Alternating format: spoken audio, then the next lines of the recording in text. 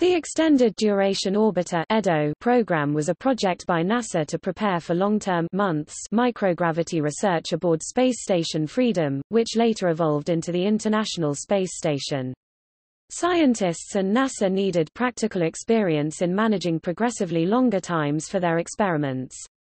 The original Space Shuttle configuration usually provided a week to 10 days of spaceflight. Several research projects and hardware components were part of the project, of which the EDO Pallet was one of the most visible. Contracted by Rockwell International, the first orbiter outfitted with the EDO hardware configuration was Endeavour, during its construction, and its last EDO flight was STS-67, in 1995. Endeavour's EDO modifications were removed in 1996 as part of routine maintenance, to reduce the orbiter's weight prior to STS-89. Columbia was outfitted for EDO flight during its maintenance period from August 10, 1991, through February 9, 1992, prior to STS-50, which was the first EDO flight. From 1992, through 1994, Atlantis went through a maintenance period, during which Atlantis was modified to have the provisions needed for EDO capability, but NASA chose not to proceed with the final modifications, and Atlantis does not have EDO capability. The EDO Pallet used in these orbiter configurations was destroyed in the Columbia accident.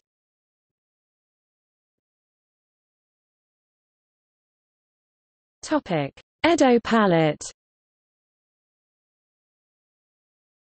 The Extended Duration Orbiter Cryogenic Kit (EDO Pallet or Cryo) was a 15-foot diameter (4.6 meters) equipment assembly which attached vertically to the payload bay rear bulkhead of an orbiter, and allowed the orbiter to support a flight of up to 16 days duration. The equipment included cryogenic tanks, associated control panels, and avionics equipment.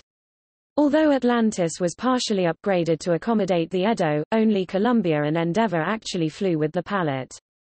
The Pallet made its debut on STS-50, and was lost on STS-107. Initially, NASA considered adding a second EDO Pallet to Endeavour, placed in front of the first, for a total of 13 tank sets, that would have allowed an orbiter to remain in space for 28 days, but managers decided against it when the International Space Station assembly began, and instead removed the EDO capability from the orbiter, to reduce its weight and allow it to carry more cargo to the ISS. No replacement for the Pallet was planned, since the station-to-shuttle power transfer system provided much of the same abilities, and the 2011 retirement of the shuttle fleet made it redundant.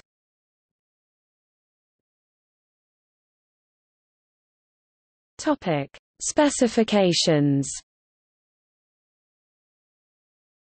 The EDO tanks stored 368 pounds (167 kilograms) of liquid hydrogen at -418 degrees Fahrenheit (-250 degrees Celsius) and 3,124 pounds (1,417 kilograms) of liquid oxygen at -285 degrees Fahrenheit (-176 degrees Celsius).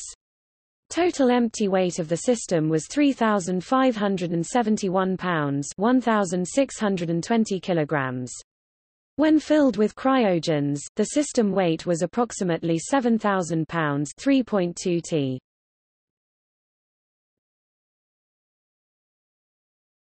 Topic: Use. Oxygen and hydrogen were supplied to the orbiter's 3 electrical power generating fuel cells, where they were converted into sufficient electrical energy to support the average 4-family member house for approximately 6 months. About 3,000 pounds of pure drinking water was also produced by the fuel cells. Missions with the EDO Pallet conducted research on microgravity, life sciences, Earth and celestial observations, and human adaptation to the low-gravity environment. The following missions used the EDO Pallet.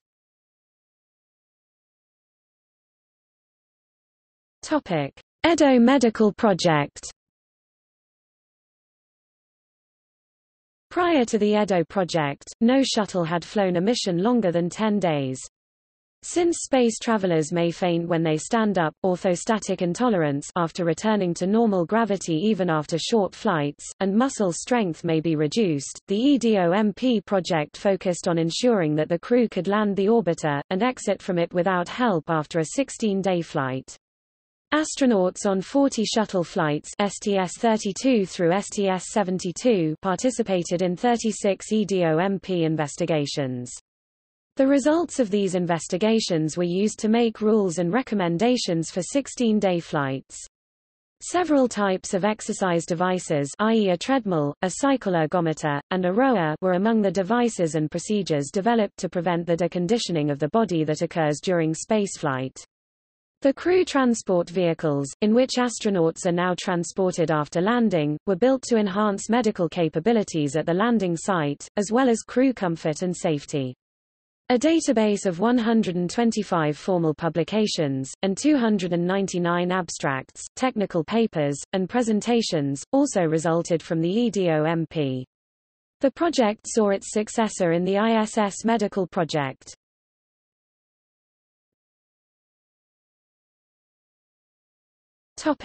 Other EDO projects and studies. Manual apparel cleaning system, a system for laundering selected items of clothing. An automated fault detection, isolation, and reconfiguration system (FDIR) that would support the shuttles for up to 28 days. Extended duration orbiter waste collection system.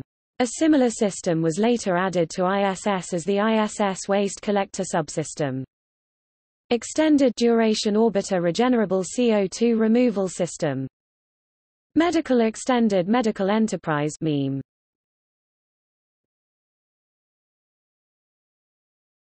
Topic. See also: List of Space Shuttle missions.